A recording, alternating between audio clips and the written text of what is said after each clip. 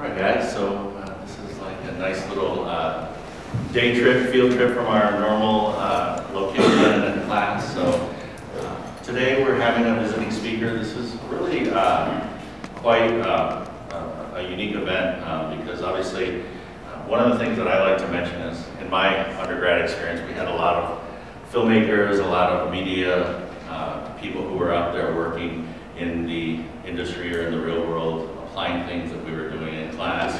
And that's certainly the case with our speaker today, Illya. So one of the things that I'll say, I'll keep my comments rather brief, but in class, as you know, we're exploring with different technologies, and we did our interactive stories. We're heading into an area now where we're going to go into 360 video. And how does that affect the storytelling process? Does it inhibit the storytelling? Does it enhance the storytelling? And we've had some good kind of discussion in class in terms of agreement or disagreement on whether this is helping or this is enhancing. And so one of the things that I find particularly valuable in Illya's case is that she's currently touring festivals with her interactive VR project, and she's actually making it happen on that level. And so as we're going through the presentation, I want you to think about that in terms of discussion and questions that you might pose to her, you know, when she completes her presentation. Is how are you making this work? Is your story, is your message getting out there? And what are some of the challenges that you faced, and what are some of the things to consider, you know, as you become a storyteller with immersive technology? So I'm going to ask that we give a warm welcome to Illya Szilak. Thank you, Paul, for having me. First, I just want to see a show of hands. How many people have actually ever used Oculus Touch or Vive with controllers? Okay, so this is actually a really new thing for a lot of people. And we can go later into sort of what the ecosystem is for funding, for getting projects made, for distribution. It's all in flux, but I'm sure that's something that everyone here is probably interested in. I'm not going to specifically talk about that. We can definitely talk about it later. So today, the way I'm going to sort of go through this is to sort of give you a general idea of my approach to storytelling in virtual reality. I started out doing interactive stories online, and this project, Queerskins, A Love Story, is actually based on the story, the large online multimedia narrative that I and my long-term artistic partner, Cyril Cebulski, put out in 2013. So we'll go through that a little bit just to show you how changing platforms might change how you approach story. It's also an incredibly technically sophisticated project, and I will talk to you a little bit about why we use the technology that we used for this, for telling this story. So I'm just going to start out with a basic proposition. It's so basic that it seems obvious, but it's actually pretty important. And that is that storytelling is really a way of organizing information. And that information can be in different forms, different kind of media presented on different platforms. And each of those media types and each of those platforms for interaction excel at presenting certain forms of storytelling and also certain kinds of information. And that information is processed differently. So start to think about that in the back of your minds, that visual information is processed differently than auditory information, is processed differently than text. Again, it's completely obvious, but when you start telling stories, this is something that you're gonna, if you don't already intuit it, will actually start to really think about. And then this is a question which I have my own answer for. You guys are gonna each have your own answer. As I take you through this, I'm hoping that by the end, you'll start to think about what kinds of information virtual reality privileges. And also, What is it that organizes reality for visitors in virtual reality? It's not so obvious. Okay. Okay, so I'm just going to put this out there.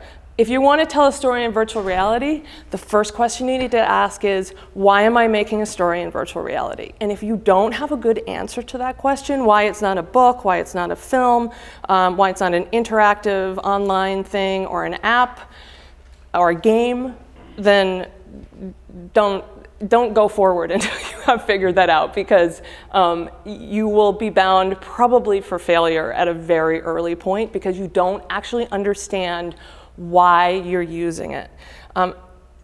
For me, and I'm going to take you through this, the most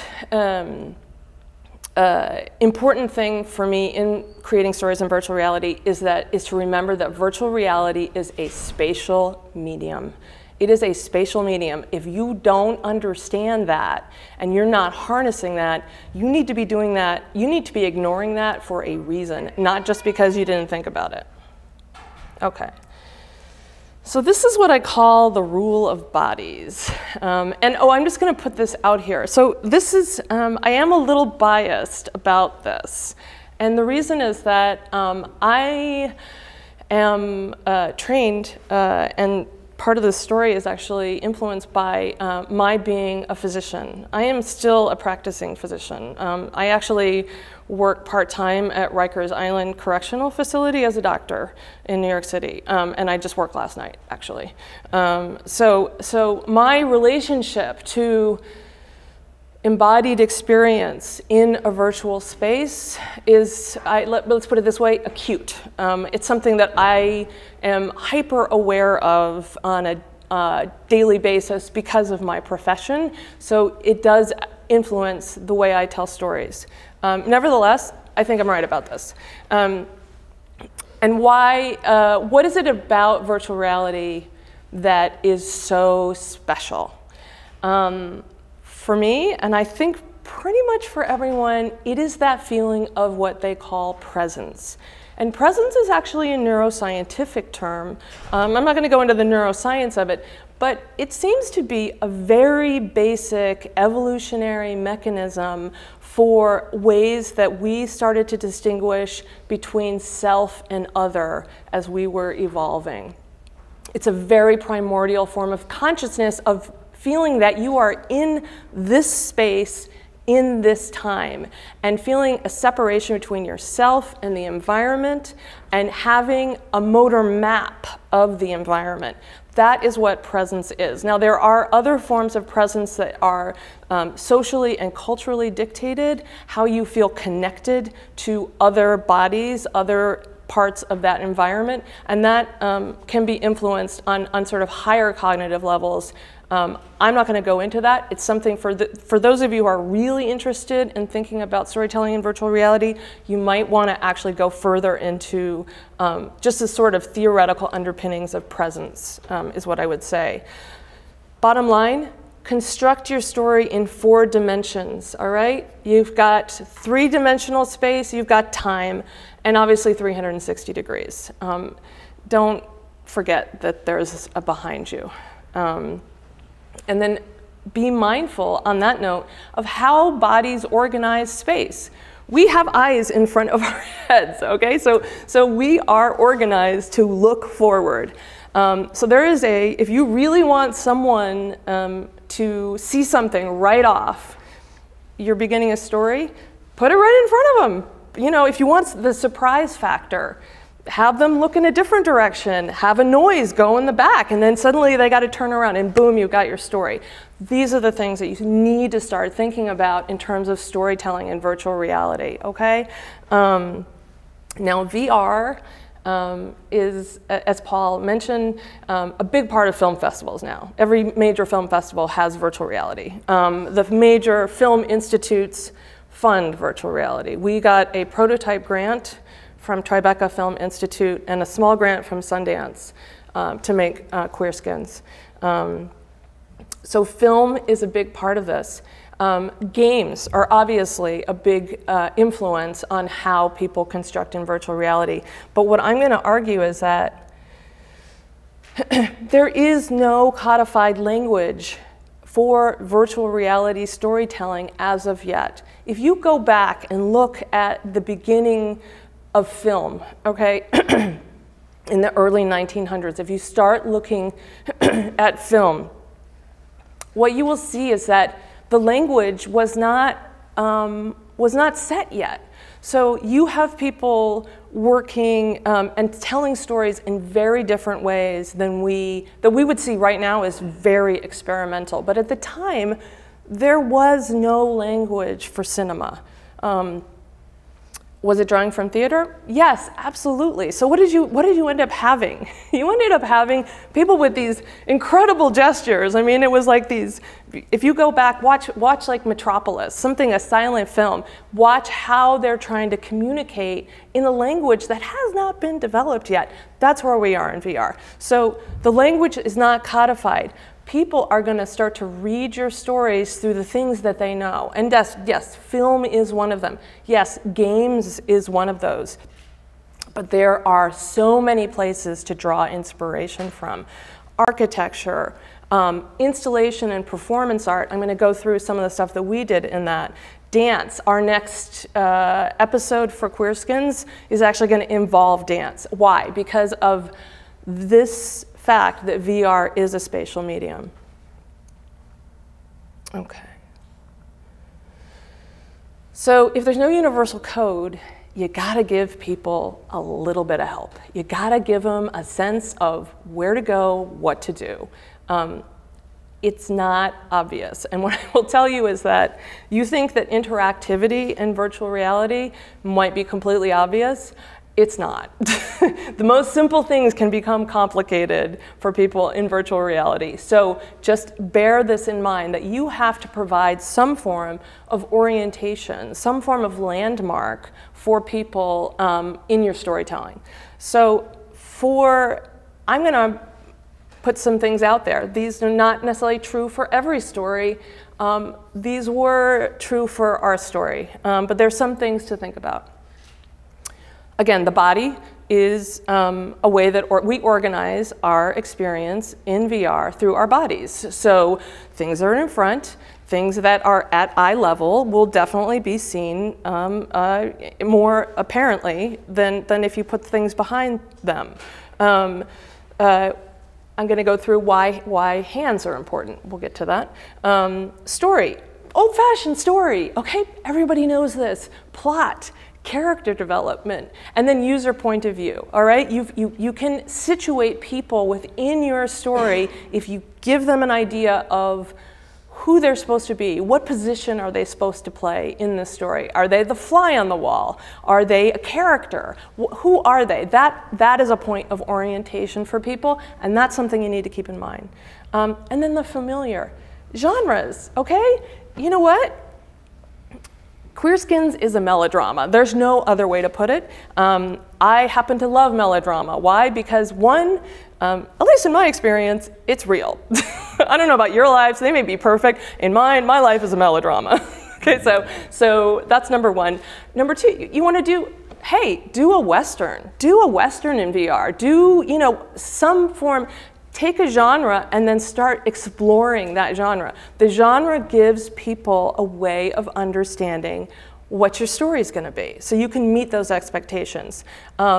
Interactions, again, I cannot emphasize this enough, and I'll go through what interactions we used in Queerskins, but unless you're dealing with a real gaming population, do not make it too complicated, because people will spend their time, you will break immersion, trying to figure out what it is they're supposed to do in this space. So keep that in mind. And then past experience. I'm developing for English speaking, Western audience that understands sort of the Western film traditions. That's who I'm developing for. If I went and showed this piece in India, I don't know, it might not work the same way. So just be aware of what people's expectations are. And I'm going to go into how we actually used or tried to use every visitor's own past experience as part of the storytelling. That's pretty unusual. we made a concerted effort to do this as part of the storytelling mechanics. And then aesthetics. I will just say, everything speaks. Every detail matters. It may not need to be exactly that detailed. There may be 100 answers to the question you're asking, but it matters because in this space where there is no codified language, people are reading everything to get clues to what this is all about. So I will not mention any names, but I will say that there was an extremely expensive virtual reality piece at Tribeca that has since traveled around to major film festivals, which used a horrible font. Like there was a lot of text, which is also a little, I mean, you can use text in VR. We could go into why or why not, but that was a risk. But then they just like seemed to forget that the font actually mattered. And I don't know if it was a tech problem, meaning they had to use a font that really showed up. You know, reading in VR is not so easy, but it just seemed completely missing what the story was about. So those details matter. That you might not think so going through, but I'm going to say is look at everything because people are looking around for clues, and if you make a mistake, like in a font, that throws people off, and for me, it destroyed the experience. Now, I'm aesthetically oriented. Some people maybe not so much, but I would say be detail-oriented. Understand that every choice speaks something, and understand what it's speaking. And then lastly, sound is spatially orienting. It's so important. I'm going to show you how we use sound. Sound, if you think about it, also is something that really harnesses the visitor's imagination. They start a story. A sound is an event, and they start a story in their head with sound. So think about not only how sound can spatially orient, but how sound can be used to harness your visitor's imagination, therefore your visitor's sense of being part of that story, okay? All right. So now I'm going to back up my claim about the importance of bodies in space and how we know things. That goes back to this idea of storytelling as a form of organizing information. I'm going to be all over the place on this. Some of you may be interested, some of you may not be, but I think it's fascinating. So there is a term, so for a long time, people had this idea that we were like these human computers. Like we would have an input and things would happen in our brain, and then we would have an output, and that's how brains worked. Well, it turns out this is maybe not the case. And there is this thing called embodied cognition. This is a pretty famous book that came out in the early 1990s, which basically said that the relationship between, that this input and this output was actually sort of networked, that our bodies and our relationship to the environment and our relationship to interactions with that was actually what was determining, in part, how we responded to things, how we actually processed that information. That it was this bodily experience of being in space that actually influenced how our brains worked. So it wasn't a matter of these representational symbols being manipulated. It was actually cognition was a bodily experience. Think about that. So what does a body see? Okay. So this is actually a map, a cortical map of the brain. It's a funny slide. I'll go through this. So there was a neurosurgeon in the 1950s named Wilder Penfield who was the first person to map the human brain. So what he did was he took patients who were undergoing neurosurgery for treatment for refractive epilepsy, and while they were awake, because the brain actually has no sensory neurons, while they were awake, he would put these electrodes in the brain and ask people what they felt. And then therefore he mapped out what the human brain actually sees. And if you look at the amount of cortical brain space that's devoted to different parts of the body, what you see is we're basically hands and mouths. That's basically what we walk around the world, being big pairs of hands and big mouth. That's what we are. That's how we sense the world. So this is, you know, a million years of evolution. So don't neglect that. There's a reason that hands make are a really important part of experience. How we're going to end up using mouths and tongues, I don't know. I'm not going to go there. It's up to you guys. You'll figure it out, I'm sure. Okay. And I'll bring up another thing. So what we consider to be information has been highly influenced by this debate that happened during the Macy cybernetic conferences. And this was a sort of a little argument between a guy named Claude Shannon, who is really the father of information theory, and this guy, British physicist Donald McKay. And what Shannon really wanted was information to be quantifiable. So he basically said, you know what, information is just this sort of information that's traveled. We don't really care what the receiver thinks about it at the end. It's how we transmit from point A to point B that matters. Donald McKay said, well, you know what, like no human being just like gets some kind of message and that like makes sense to them. If you can't read the message, it actually is no information. So he wanted to put meaning back into what information was. So I'm going to say this. We are not computers. So think about how people are processing meaning, and that also relates to how they are receiving that information. Is it touch? Is it vision? Is it through the ears? And how does that information, how does meaning get into that information? So we talked a little bit about sound. I don't have answers for these, and these are not, honestly, maybe some neuroscientists are asking these questions about VR, but in general, in storytelling in VR, people aren't really asking these questions. I want you guys to start thinking about this. Okay. Oh, and this is great. If you want a really amazing book, like this is, everyone who makes in VR should read this book. So Henri Bergson was this French philosopher who wrote this incredible book called Matter and Memory, where he basically said the universe just consists of infinite number of images coming to us, infinite number of images. And the ones that we select out, the ones that we notice, okay?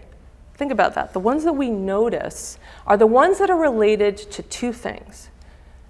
The main thing is our bodies. Does it affect our bodily existence? Does it reflect our desires, our fears? What does it, if it doesn't reflect that at all, we don't notice it. We do not notice it. So that's something to think about when you come to virtual reality.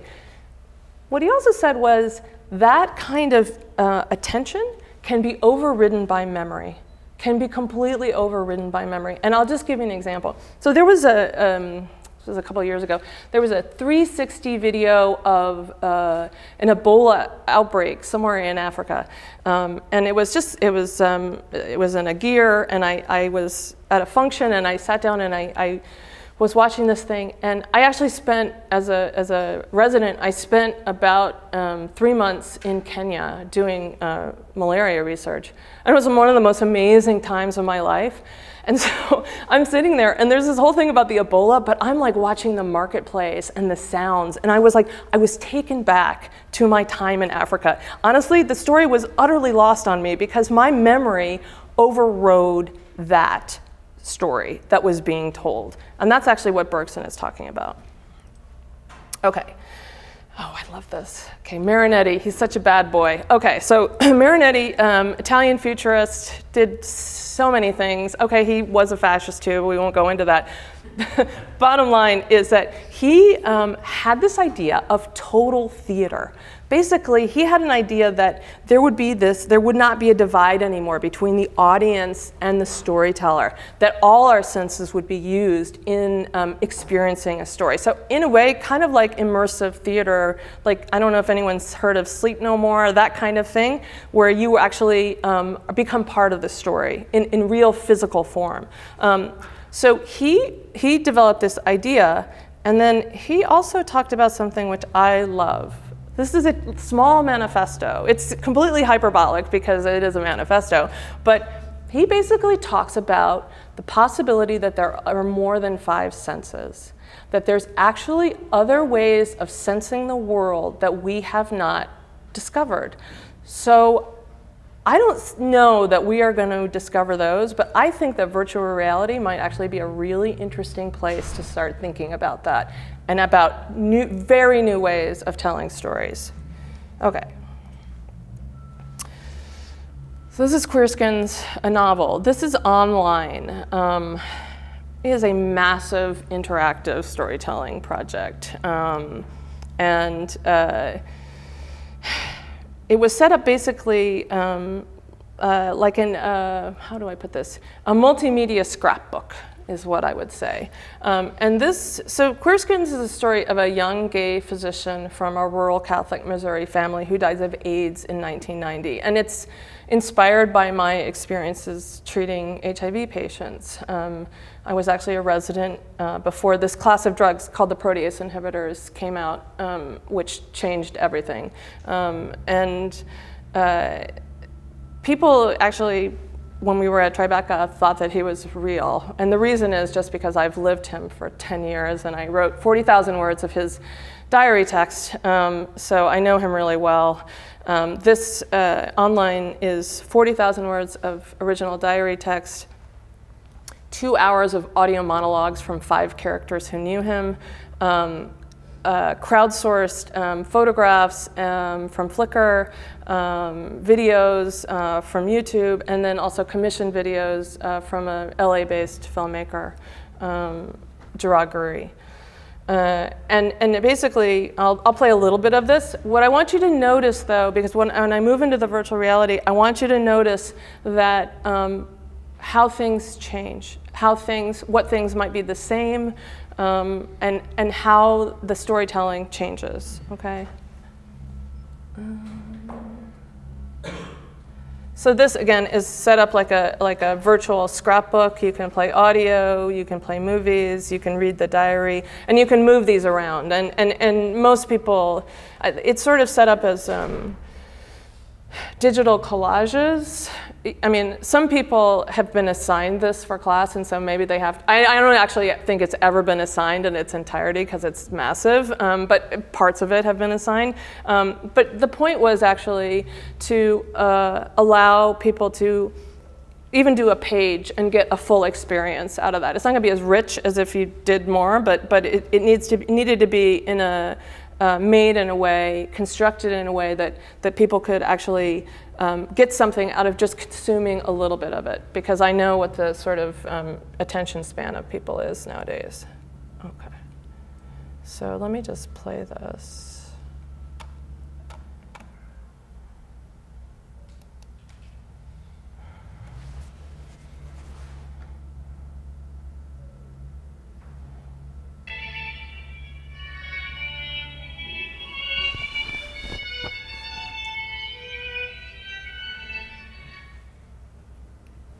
I remember a conversation we had just before we left for California.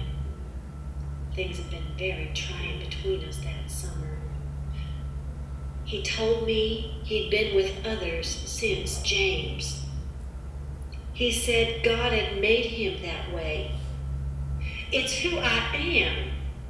He told me like that was some kind of explanation. I see. What does that mean? I asked. I think that he himself didn't really know. Let me go to the next one. Okay. So again, let me just go here. Oh, okay. So that was the beginning, and I'm going to show you how we ended up using some of the stuff that was in. Oh, thank you. That was in the online version, bringing it into the virtual reality version. But when I started writing the virtual reality version, I realized I couldn't just go straight off of what we had made online, that I needed to come up with a way for making it, for translating the story that I wanted to tell. And so how did we decide to organize reality for Queerskins: A Love Story? Okay, so the body is really important, especially in this piece, because this is about a body that dies. I mean, this is about mortality. So if I'm not invoking that in this story, I'm either trying to be really sort of transcendental, or I'm just lying. So body was really important. So what did we use? We used depth kit 3D volumetric video. Has anyone ever heard of 3D volumetric video? No. Okay. Check it out. I'll show you what it can do. Basically what it does is, and I'll just briefly go into this, it combines a Kinect with a very high-end DSLR camera, and then software. Depth Kit is made by a group called Scatter in New York City. They are you can go to Sony Studio, I think Intel has one now, and use their sort of volumetric capture. That'll cost you probably $100,000 a day, maybe more. But DepthKit actually has software that you, as an artist, can get for $100 for a year, okay, to use. So what we did was, for us, because we wanted to invoke the body, it was really important that we not just do this in 360 video. 360 video would have been pretty easy to shoot this scene because it all takes place in the back seat of a Cadillac. You are seated behind the man who's died parents as they take this sort of journey down a memory lane through rural Missouri to a cemetery where their son is buried. So it's space limited. We could have filmed it there, but for me 360 is still too flat, and I didn't want that. I wanted you to feel the tension in the front seat, and I'll talk a little bit about that. So we use 3D volumetric video. Choreography. I'm going to show you. We actually I understood that you were in such close proximity to these two parents. And so you're actually, and you can't see, you can see a bit of their faces, but they don't turn around and look at you. Well, actually, Mary Helen turns around once and looks at you, but you're not seeing the entirety of their faces. So how are they transmitting what's going on inside them? They're transmitting it with their bodies, okay? And you're close enough to read their body language, and it's incredibly powerful. So I needed to actually formalize that as part of the storytelling, and we actually worked with a choreographer, Don Saito, to choreograph gesture in our actors, and I'll show you a bit of that. And then sound. Again, sound is spatial. So it's you relate to sound through your body. It's where am I in relationship to that sound? That is not, there's nothing, you don't sort of imagine that sound being somewhere out there that has no relationship to your body. So spatial sound. And I have a funny story about that, which I can tell later. Because we actually ended up getting, this is a crazy story, and this speaks to the sort of the production of one of these, what the workflows are, what the ecosystem is. So we actually ended up getting Skywalker sound to do our 3D, our audio post-production and spatial design. That means like Luke Skywalker sound. Right, okay, yeah. I can tell you how we did that later if you're interested. Okay. Okay, story, plot, character, user point of view. What do we want? We wanted you to feel a little bit of lack of agency, actually. We wanted you to feel a little bit of helpless in this situation. Many people, when they went through this, have said, oh my gosh, I know this situation. I remember this. I remember being in the backseat of a car when I was a kid and my parents fighting, and I felt helpless. I just wanted to get away, but I couldn't get away, and I couldn't say anything, and I couldn't do anything, and I just wanted to get out of there. So that's what we kind of did here. You are very close, very privy to this conversation, which gets increasingly intense, and you can't leave. You are helpless. So that lack of agency relates to the story of this being the end. There is no going back. You will get to the cemetery. He is dead. He is not, there is no, at a certain point, you give up agency because there is nothing more that you can do. And that was important to bring into storytelling mechanics for us. And also the intimacy. We wanted you to be really close to this story. Okay. I talked about the backseat of the car and being a child. So that's, again, past experience. Someone who's not used to being in a car might not have that same experience, but that's something in the United States is something that people do recognize. Genre, I talked about melodrama, and then interactions. The interactions in this piece are super simple. Basically, there's a drama going on in very close proximity in the front seat, and then there's this box of belongings, which have been sent back with Sebastian, the man who's died, body, to Missouri. And this box of belongings, the contents changes over the experience. And all you have to do is reach into the box and take things out and look at them. That is it, okay? That's what you gotta do. Just go into the box. It's very simple, simple interaction, which, believe it or not, some people just could not get the hang of. So keep that in mind. Why did we use such a simple interaction?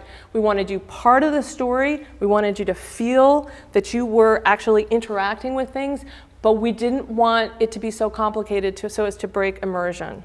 Very important for us. Okay. And the aesthetics. Okay. The tech that we used was highly complicated, would have been incredibly expensive had we not gotten a lot of really great, very smart, talented people to work for no money, or very little money for us. But why did we do it? We really wanted this magical realist aesthetic. So, because we wanted you to feel that it was both reality and also a memory. And so to do that, we needed to find an aesthetic sweet spot. And we did this by combining the 3D volumetric video. It's actually hyper real. It's probably the best 3D volumetric depth kit I've ever seen post-production wise. It's not abstract at all, as you'll see. Then we shot, so what you have is you have in the front seat, you have 3D volumetric live action. You have a car, the Cadillac, which you're sitting in, was actually a 1986 Cadillac Sedan DeVille that I found on Craigslist, somebody selling, and I said, hey, if I give you $100, can we use it for an afternoon? We want to do photogrammetry. We won't hurt it at all. So we did photogrammetry with an amazing guy, Pat Goodwin, who does photogrammetry and 3D modeling. And he then 3D modeled this car for us, which is why it's exquisitely beautiful. It does not look like a CGI car, because it is not a CGI car. It's photogrammetry. And then finally, you're driving through a landscape which is shot on location in rural Missouri with 360 video. And we wanted you to be almost like driving through a home movie. And actually, we had our colorist made a very good suggestion, super smart guy. He said, why don't we add a little grain to it? Like, it really is a home movie. So he ended up adding, after he did the coloring, he ended up adding grain to the video. So it does have a very subtle sense of being like a home movie that you're driving through. And so all of this was hugely expensive, incredibly complicated. And we didn't do it because we were excited. I mean, yeah, the tech is exciting, but honestly, I mean, we didn't have a budget, and we didn't know what the hell we were doing. This is our first virtual reality project. So this is, if we were really wanted to be really smart about this, we wouldn't have done any of the stuff that we did. But we needed it for the storytelling, so that's what we did. Okay, I talked about that. Okay. And so I think this is actually just a trailer. I'm gonna play it.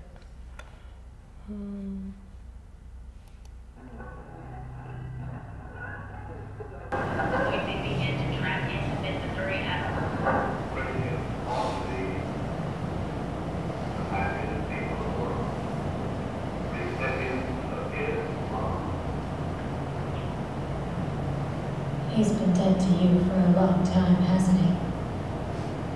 Ever since James. When's the last time you spoke to him or wrote to him? He was a disgrace.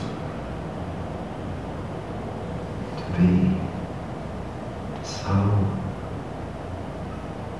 uncontained. To not have to worry about the edges of things. What is that but the definition of joy? So that is actually, that text is from the diary from online. So I didn't just throw it away and be like, oh, that's just a different project. No, I tried to use it in a very simple but very impactful way in this storytelling. In fact, you have this diary you can pick up, you can turn the pages, and there's more. They were actually what you heard was one of 7 possible entries. It's randomized, so every time you do it, you'll get a different diary entry. And people just, once they got the diary, many people just spent the whole time like reading the diary, which is valid. That's actually, if that's what you want, that's fine. There's a drama playing out in the front seat. If you want to just kind of occasionally look up, that's okay. Again, it's up to you to decide how much agency you want to give your visitor and how much freedom you want to give them to tell the story themselves.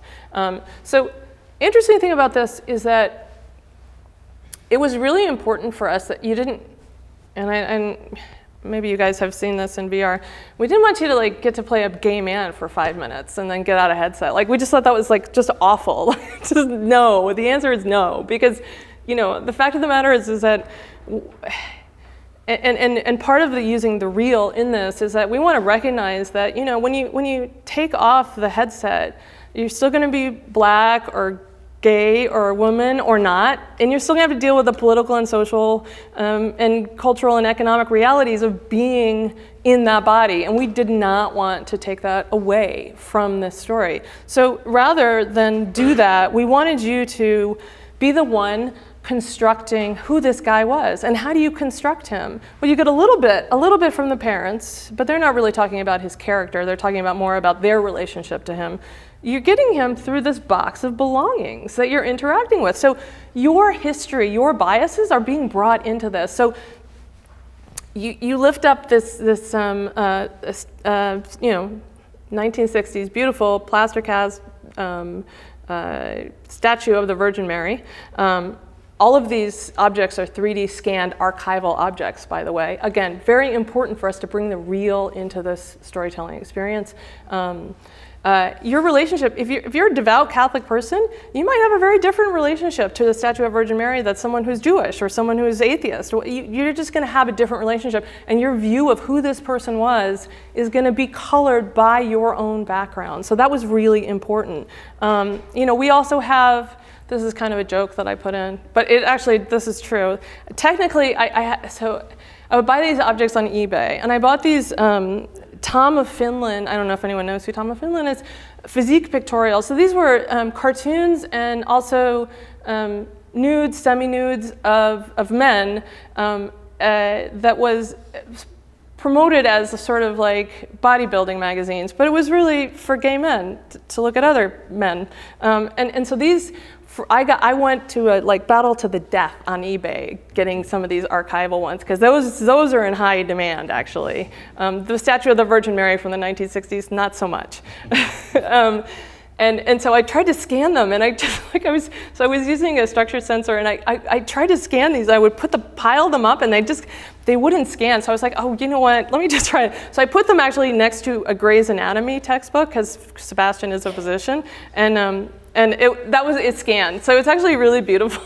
If you pick up the Gray's Anatomy in the box, and then you turn it over, you'll actually see this pile of Tom of Finland physique pictorials. And I loved it because a couple of people got it. It's like 2 impossible anatomies put together. But in any case, your relationship to seeing those Tom of Finland cartoons, if you're gay, is going to be very different than if you are a straight man. That's just going to be, in fact, when we were at SIGGRAPH, which is the big computing society meeting, we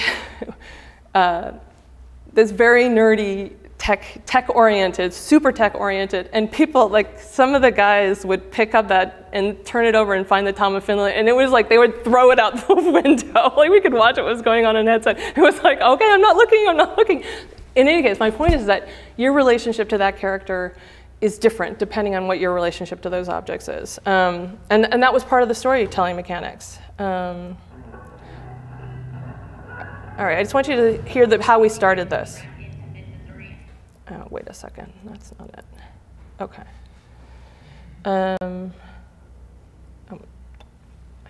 This is just the trailer again. Yeah, okay. So, oh no, here it is. Let me see if I can get this up.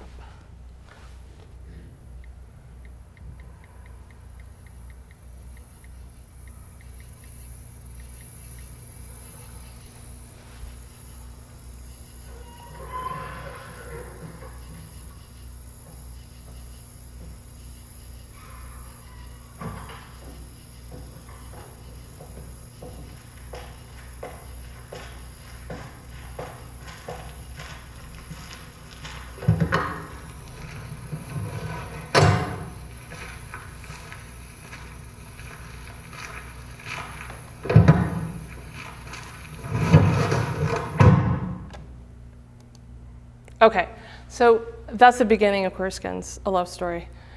We used sound. Why? Because you are already, your job in this experience is to start telling this story. And so we used sound to actually start you off telling you what you were gonna do here. And that's what you're gonna do. You're gonna start by telling the story.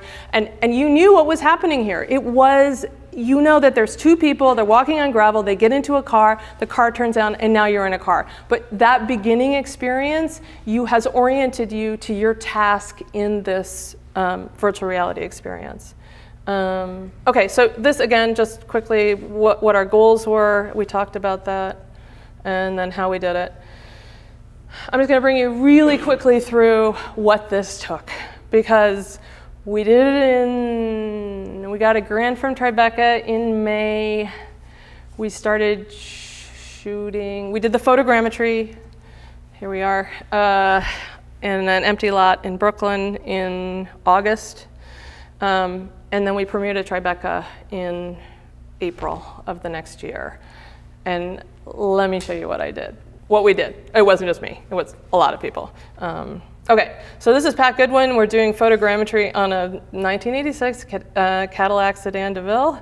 And I have to take, I'm just not good at tech. I don't know what to tell you. I'm just not good. I'm good at writing, I'm good at directing, I'm good at storytelling, but so this is my, I have to take exact measurements of this car so that why?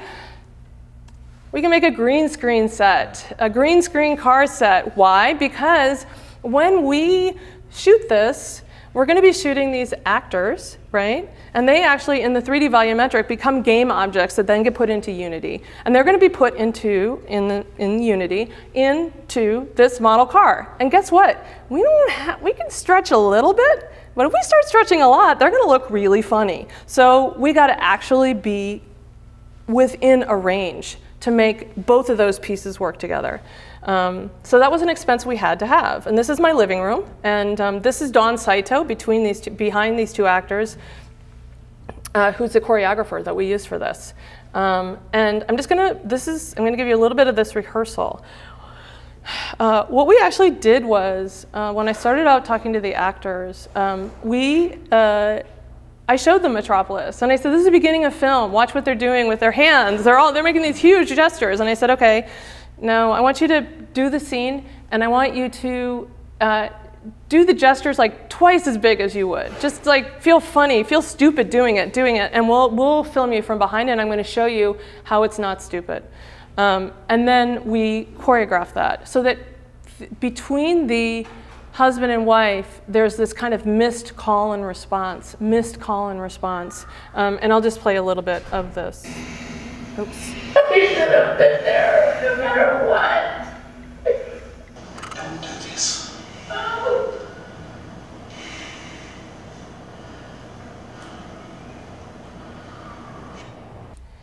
Okay, so those rehearsals were super intense, as you might imagine. And we filmed from the back, and the actors studied themselves from the back to go forward for further rehearsals. This is us on green screen set. Now we have our green screen in our green screen room. This is Corey Allen, our DP. And this is the setup that you get with DepthKit. So you're getting depth data, and you are getting texture data from the DSLR that's going to go on top of that depth data. And we're using two cameras, sort of positioned to catch each of them in the position of where the visitor will be. This is our sound engineer, Laura Cunningham, who did some amazing ideas with how to use sound in this. It's me. Okay. So we actually had to do a full tech rehearsal. Why? Because we needed to make sure that all our cameras, all our lighting, the way the actors were interacting with each other and with the set was actually going to make sense once we got the depth data into the car, right? So we had 48 hours to do that. I didn't do it, Cyril did it. 48 hours to do that. In the meantime, we did audio recordings on the set. And so this was, what you see here this is the crude mock-up of that said to us, okay, yeah, we got it, we can do this. So we went from that to that. That's the final product. It's beautifully lit by Pat Goodwin also. And in between, we had a lot of things going on. We found a guy, a stranger on Facebook through various things. We thought, should we shoot? Nobody's done this actually. Should we have a CGI car?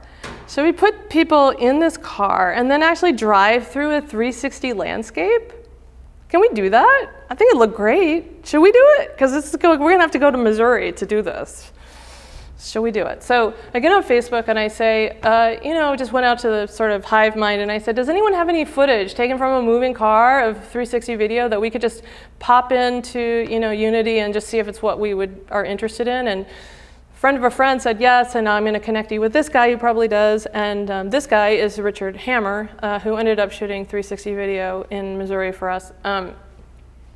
When we met him in the Missouri, in the St. Louis airport, having never ever met before. So it could have been awful, 4 days driving around rural Missouri shooting video, but as it turned out, it was magical. It was a magic experience. And I'm just gonna put it out there because people who are very tech oriented in computer program maybe here, understand this. There is so much we don't know about how we experience the world and process information. So Cyril goes, because he's my tech component, he says, can't we just go shoot it in upstate New York? Because it's gonna be a lot cheaper. And I said, no, we cannot do that. We have to go to rural Missouri because something's gonna happen there. It's gonna influence the rest of our storytelling and we don't even know how. And absolutely, that is true. There is no question about it that going forward, our aesthetic, look at this photograph. Don't tell me that we didn't start to see what the color palette was gonna be with these kind of scenes, because that's exactly what happened. It's this kind of, so be aware, again, of how you want to tell this story and the fact that maybe you don't know everything here, and be open to different possibilities. So I'll just take you quickly through rural Missouri, because it was a special place. Largest bullet making factory in the United States in Sedalia. And that's, again, serendipity. Who knows how this happens? So the last day there, we drive into St. Genevieve around 4:30 in the afternoon, and I say to Cyril, we have not found the cemetery. And I say to Cyril, okay, it's St. Genevieve, there's gotta be a cemetery here. So Google, we drive up to this place. It's a Catholic cemetery, old, like with graves from like the late 1700s, okay? And we have 2 hours till sunset. So we found it, and we went back to our Airbnb. We had a beer. We got back at sunset, and we shot this, and that was magic. Okay, and then what else happened? A lot of eBay buying, and me figuring out how to 3D scan with a structure sensor. Did we figure out how to decrease pixel count? No, because you know what? I'm sorry. I'm just like I'm never going to learn that, so we spent money on getting someone who was good at it to decrease pixel count. If you're interested in 3D scanning, which is a beautiful mode of again, transmitting information, you just have to keep that in mind. Tom of Finland, Mary with a broken nose. Okay. I was going to put something else out there. there is something really magic that happens combining the virtual and the real. I don't know. Not many people are talking about this because we're really at the beginning of this. This is really about a transmedia experience and a way of really doing immersive storytelling. Not everyone is going to do this, but for those of you who are interested, okay, I'm just going to tell this. I've never done an installation in my entire life, ever. I've never actually taken an art class, ever. Or, I mean, not advising you not to do that. Go for it. But the fact of the matter is that this is a new territory, so be brave. Damn it, do it, just do it. Just be brave. Do your homework, be brave, find the people you need to work with, and get it done. So I really wanted, because of this intersection between the real and the virtual, I really wanted to do installation. And we were incredibly fortunate that Tribeca gave us a $10,000 commission to do an interactive installation. They picked 5 out of 30 projects, we were one, to do an installation, and it turned out to be incredibly important. So what we did for Tribeca, and we have now gone on to do multiple site-specific installations, each of them being different from this. This was the first. For this installation, what we wanted to do was sort of recreate Sebastian's Missouri attic bedroom, but sort of remade as a space of memory and imagination. And so what we did was, let's see if I can get here. All right. I actually don't have a beginning, the first part of it. We actually wanted to just sort of give you the code for attic. So what we did was we worked with our set designers who did the green screen car set for us to create basically just a symbol of an attic, I guess would be the best way to an architectural symbol. So you have a sort of A-line structure. We had pink insulation, styrofoam boards, classic sort of, everyone read it as, we had a light hanging from the bare bulb, hanging from the entryway, made site specific for Tribeca. And as you walked in, you were met by this back of this armoire that had, this whole site was historically accurate archival objects. This is a flyer from a artist activist group called Grand Fury, which was very active at the beginning of the AIDS epidemic.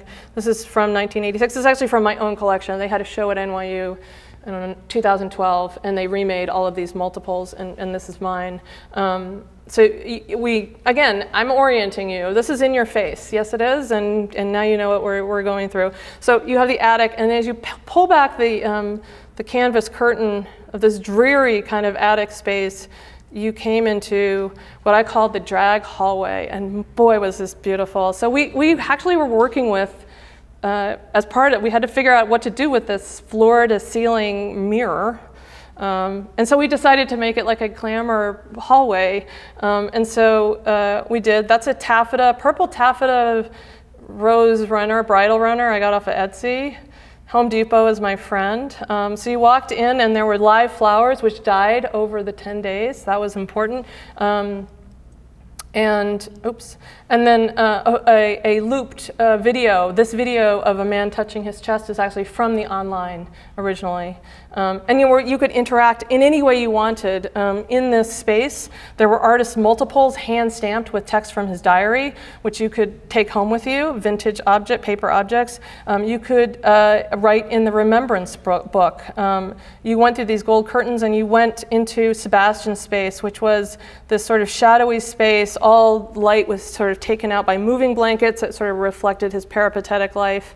And this, again, archival objects. That is a real Los Angeles Times announcing the retirement of Magic Johnson from when he got his HIV diagnosis. Yes, that's wallpaper on the walls. Good God, do we spend a lot of time putting wallpaper up, and also couldn't damage anything. This is what I call the closet that nobody wants to leave. Oh my God, this is so beautiful. So this is a beautiful cedar armoire, like from the 1950s that I bought, which then I plastered with Tom of Finland, and then people opened it up and just, got an eyeful, let's put it that way. More things, an aquarium. this is attention to detail. Cyril's like, I cannot believe this. I found a used aquarium on Facebook, and I went up to Queens to get it because I wanted all that kind of, schmutz, the gritty stuff that you get on a used aquarium. So there you go. It's a used aquarium with C.S. Lewis's Problem of Pain. These are wasps, dead paper wasps from actually Missouri. That if you go read the diary, you'll actually figure out what that means. Again, attention to detail. And this was the last room, which is a VR space where we're using archival 1970s kitchen chairs. And these are haptic. So these actually have a subwoofer underneath. Skywalker did this for us. They took the bass sound out of the car and put it through the subwoofer. So as the car starts to rumble, your seat actually rumbles. It's really fabulous. It's very simple. And we remake it every time we move this piece. Detail, we went down to putting archival Missouri 1950s newspaper that would be used as insulation under the wallpaper. And then the final part of this was we spent about half of our budget on hiring artists, photographers to work with us. We asked, as people, after they went through the VR, went through the installation, if they would look for an object that spoke to their own story of love and loss. It didn't have to relate to HIV, but everyone has one. Even you guys, I bet, have one, unless you've been super lucky in your life. And then be anonymously photographed with this object. So no names, no faces, unless someone really wanted their face done. And what you see, and what I'm going to show you, are these intense portraits of people with their objects, where they've actually taken their own personal memories and projected them onto these objects. It was intense. It was probably the most intense artistic experience I've ever had.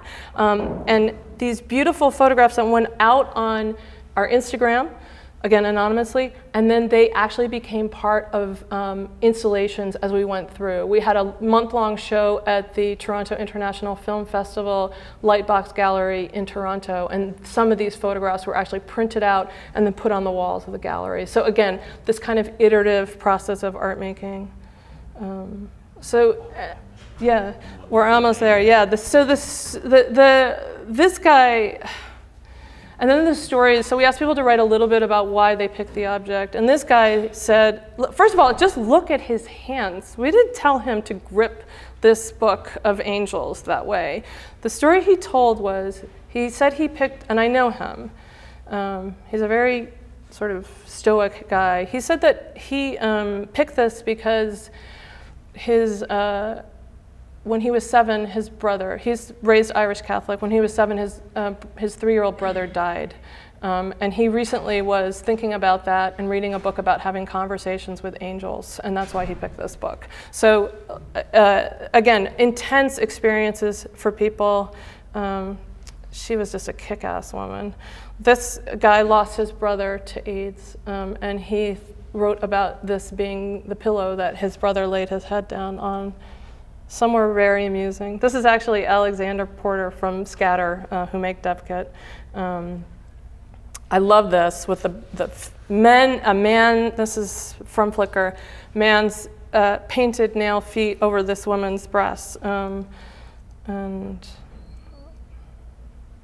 And I'm just going to run quickly through. This is another, so these are this is at Seattle International Film Festival, much smaller space. One in there, sort of Cracker Jack did it. And again, everything interactive, you can interact with that. This is the Lightbox Gallery, massive gallery in Toronto, where we had to rethink how to use the space, sort of memorialize this, make it domestic and fail. Let's bring it through here.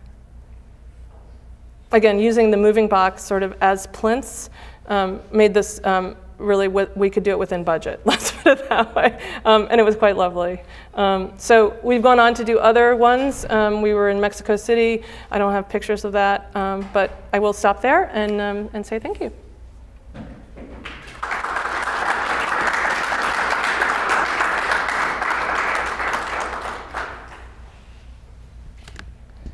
Questions?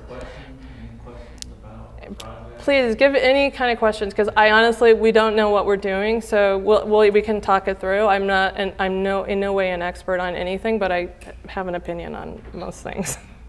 Well, Well, while these guys are thinking questions, I'll go ahead and start us off in terms of, it's interesting hearing you say that we don't know what we're doing, because I've said that before in class, that this approach to storytelling is so new that even those working professionally or showing in film festivals are still figuring it out in a way. And I'm wondering with other VR filmmakers that you've experienced, you know, no one's been doing this for 10 years, 20 years, even 5 years, right? It's so new that there's no veterans out there, if you will. There's no someone who's been a diehard that's been doing it for so long.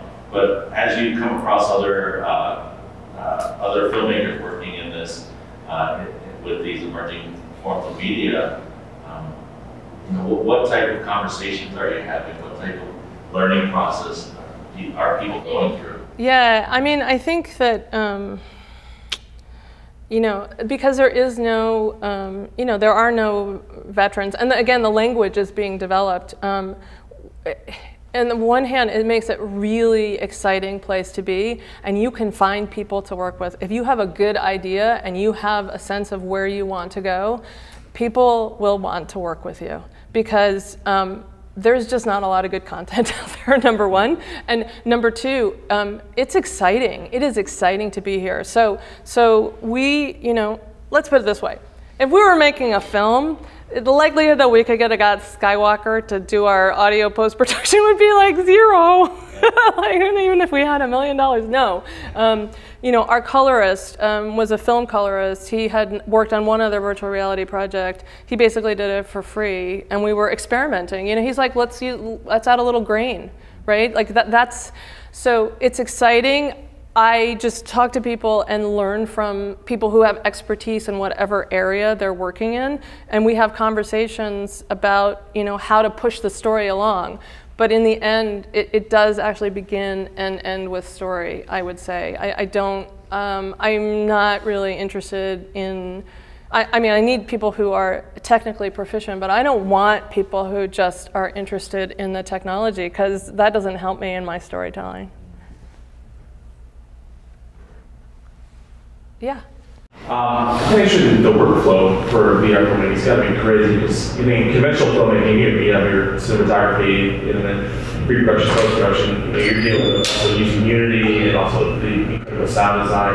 How hard is it to kind of get that all together into the final product? I can say it now. So many things could have gone wrong, like, but they didn't. I mean. A lot of post-production had to go into that depth kit to get it to look that way. And that was Scatter helping us for free, basically.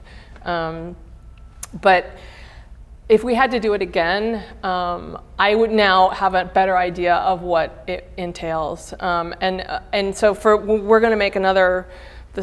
So we have 4 scripts, 4 episodes total that we have planned based on Queerskins. And the second one, which I'm starting to do research for right now, will include dance. So it's sort of a celebratory experience. It's actually an amazing, profound experience if you've seen this one, because Mary Helen, the mom, who feels very guilty about rejecting her son, actually allows herself, through reading the diary, to imagine him in love, which is, like, for Mary Helen, is a big, big deal.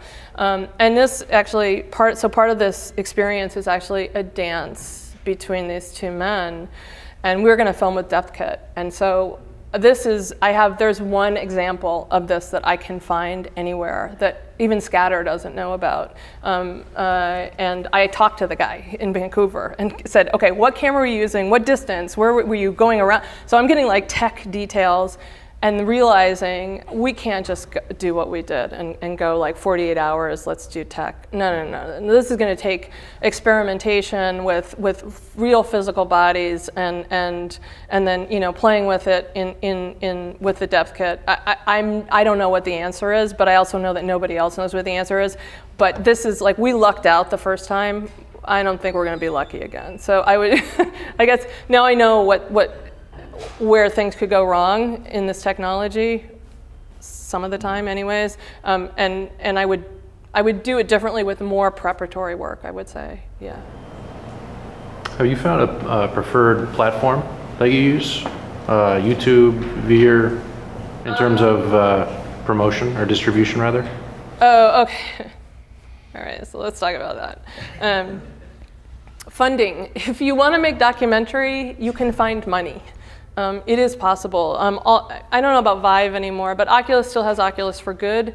So it basically you pair with a not-for-profit foundation and do some kind of documentary work. Tribeca has a lot of documentary grants. Sundance has documentary grants. If you want to do, we got hybrid documentary, hybrid fiction, nonfiction through Tribeca, which is pushing it, but still, that's okay.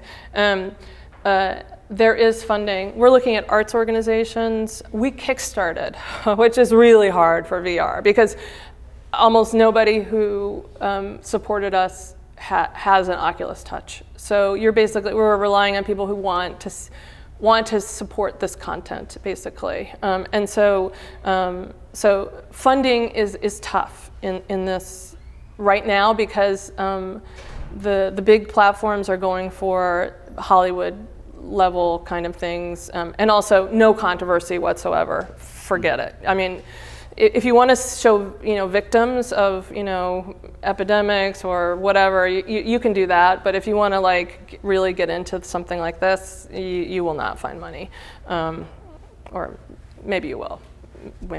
Hopefully we will too. So that, and then showing it. Go broad, because like we are now developing museum packets for small museums. We realized when we went to TIFF Lightbox that having it there for a longer period of time with an installation was really the way we wanted to present things. Film festivals are crazy. Like people rush through and they're like, oh, I got 2 minutes to get to this other experience. And you're like, oh my God, that's awful. This is not how I want it to be. So, film festivals, media festivals, those are the places that you might show it. Distribution, you're going to be on one of the platforms. You're going to be Vive, you're going to be, I guess, Oculus Store. We haven't distributed for a number of reasons, some of them ethical, about this kind of experience, going out and just dropping people into headset and then having them come out and go, oh, well, now what? And actually, this is a much larger conversation. I'm just going to put it out there, though. The ethics of storytelling in VR are really something that we need to start to think about, because we have had people who are incredibly impacted by this experience. And so much so that when I was at Tribeca, I didn't leave. I was there for 10 days, 10 hours a day, because I was like, I gotta help people with this. I can't just leave them here. And when we were in Toronto, we educated the docents, the volunteers, and had them actually understand that they needed to talk to people when they came out of headsets. So we might develop an interactive website where people can actually sort of share their stories, some way to express themselves after this experience, because it's very powerful. But just dropping people into the experience and then going, well, bye, there it is, because VR is more impactful in general than film. I mean, you really feel like you've been there. And so I think we have to start thinking through that. So we haven't distributed yet. Those are the two major places. Is anyone making money off of this? Some people have sold their work, a few now. Most of those have, like there was one that was produced by Daniel Aronofsky. So if you can get Daniel Aronofsky as your producer, you might be able to sell your piece. That's all I'm going to say. Otherwise, just enjoy making in this space. And honestly, the attention that you'll get, because if you make something good, you will be noticed, because it's not like everyone is making a film. There is a place for you in this. So it's risky. You're not going to make any money. It's hard to get funding. The tech can be difficult, but is it like the most exciting place to tell stories right now? VR, we're going to move into AR. Yes, I think absolutely that is true. And I will just say this, for women in the audience, for Black people in the audience, you know what? This is not institutionalized yet. You have a way to get into a platform where it's not, the barriers are still going to be there to a certain extent, but it's not institutionalized. So go now. Go now and start making in this space. Because in 10 years, the usual powers that be will be there. But now you have a possibility. So if you want to think differently, get into this space now. That's what I would say.